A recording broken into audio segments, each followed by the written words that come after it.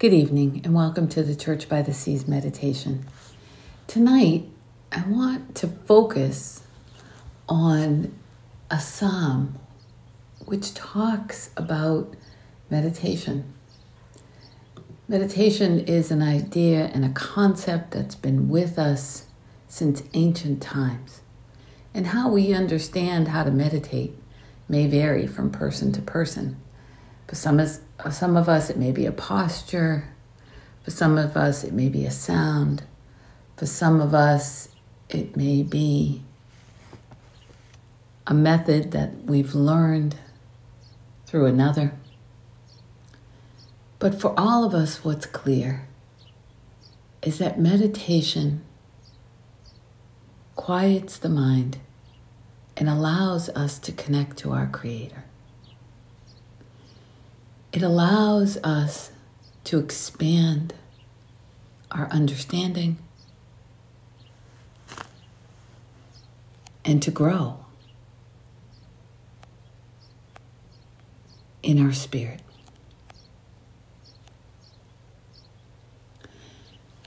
So the psalm I want to read is Psalm 77, or parts of it.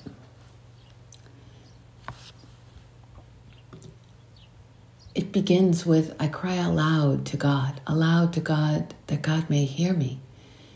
In the day of my trouble, I seek God. In the night, my hand is stretched out without wearying.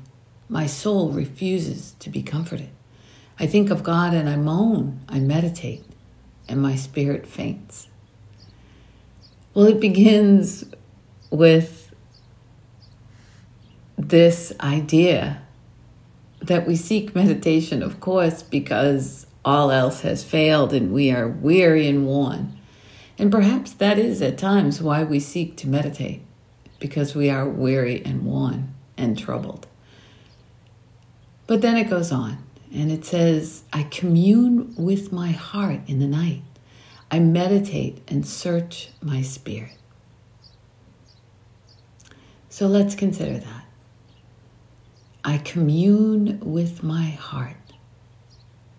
What a beautiful, beautiful thought. I meditate and search my spirit.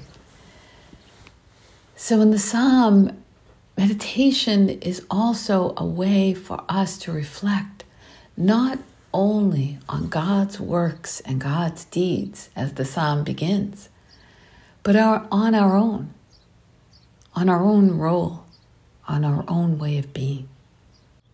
And then the psalm moves back to doubt.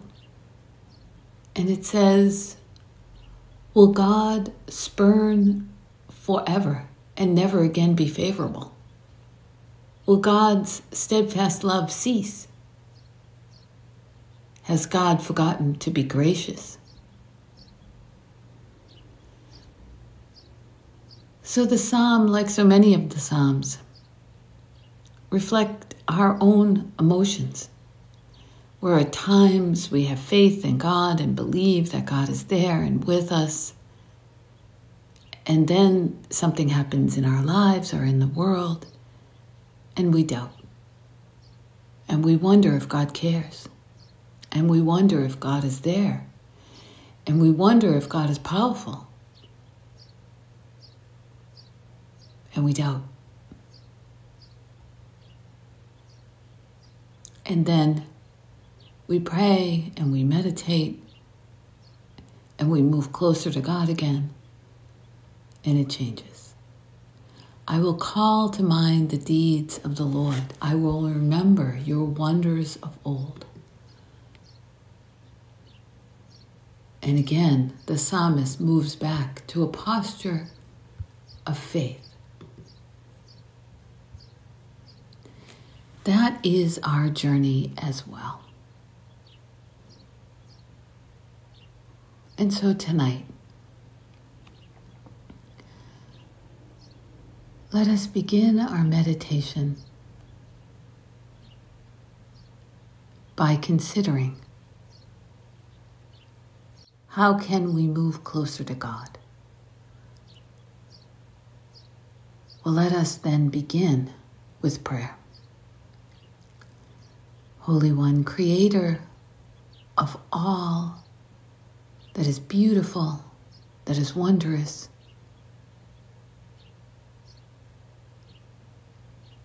that is beyond our imagination. Be with us tonight.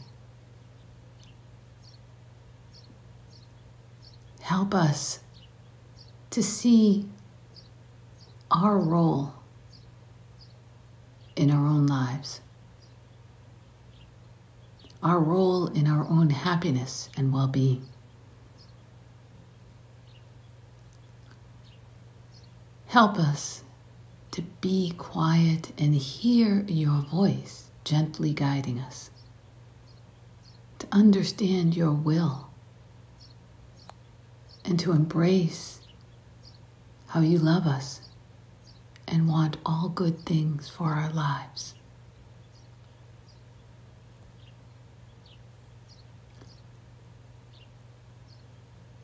Tonight, guide us.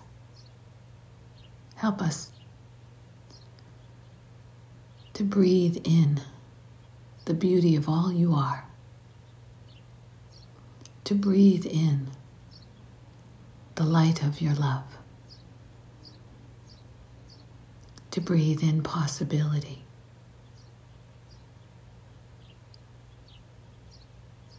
so we might expand in some small way our understanding. In this we pray. Amen. So let us begin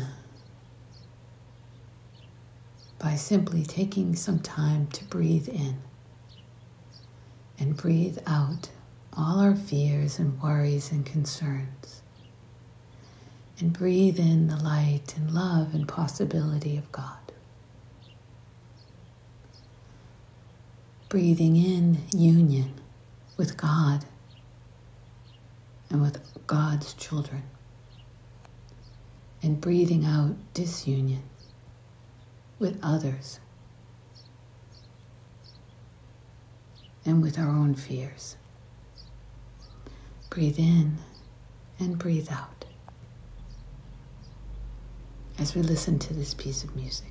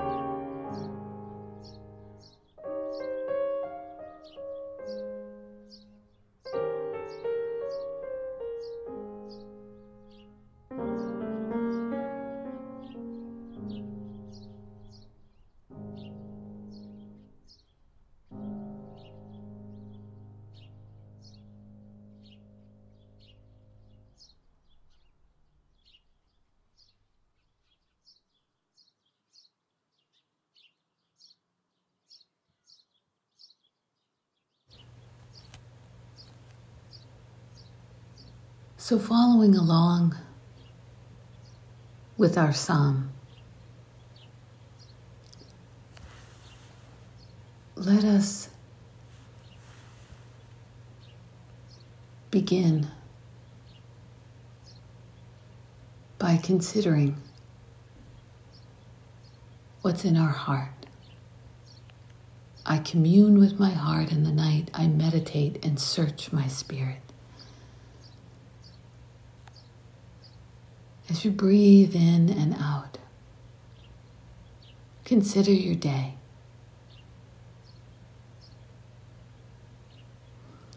How were your interactions?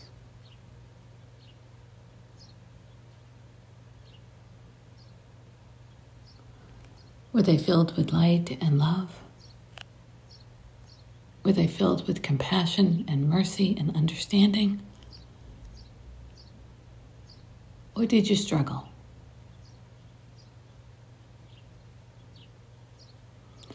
And with anybody that you struggled with, take them into your heart. Surround them with God's light and spend time praying for them. And perhaps later asking their forgiveness. Or did you struggle with God? Did you struggle with the way God is? Did you lose hope? Did you doubt? Did your fears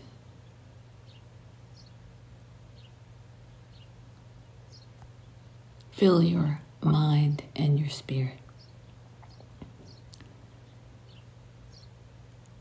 If that is so, or even to some extent so,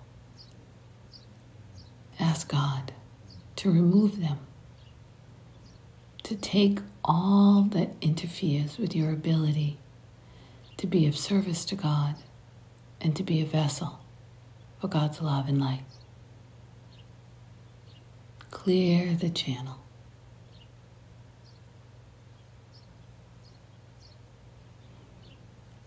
Think of yourself as a tube, like a flashlight. And God is your battery. And if God fills the space inside of you, then light can emanate from you. But if you're empty, no light is reflected. Nothing can come. So fill your very being and envision filling your very being with God. Think of the times that God has been with you. Think of the wonders all around you. Meditate and muse on God's mighty deeds, on all that God has done, on God's greatness.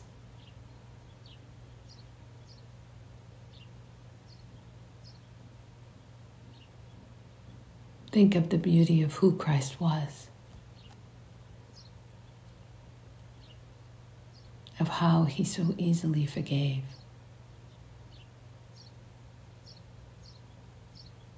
how willing he was, how loved he was because of who he was.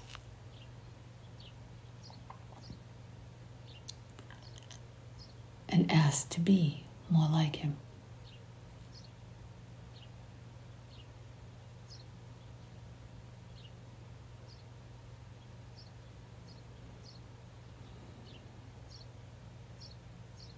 And as you meditate on this, it is easier to see your own path.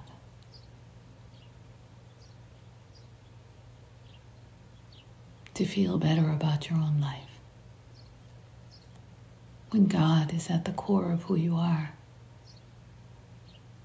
fear dissipates.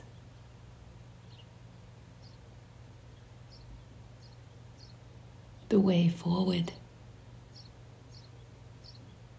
is the way of light, of love.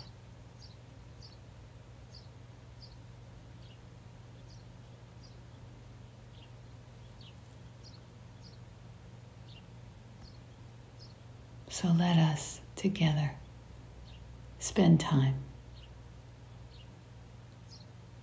with this all-powerful, all-knowing, all-loving God.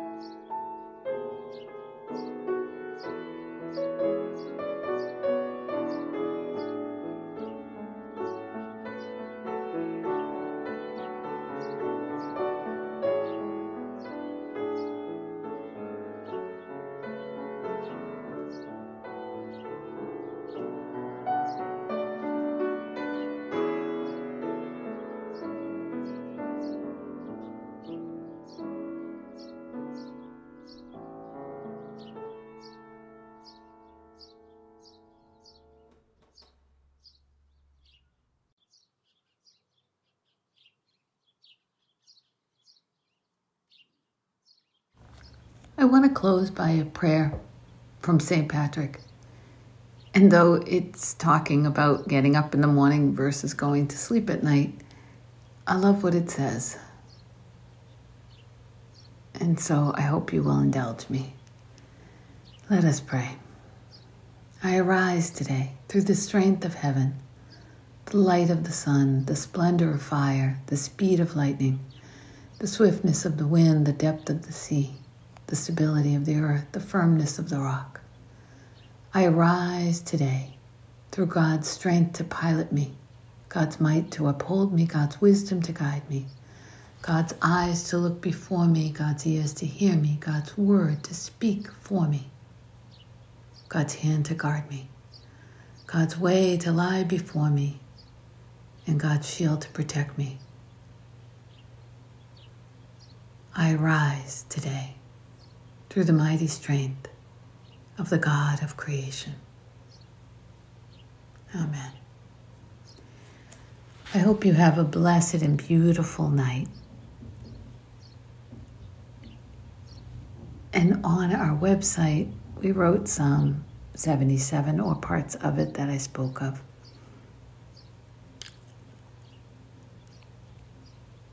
I encourage you to read it and reflect upon it when you have the opportunity.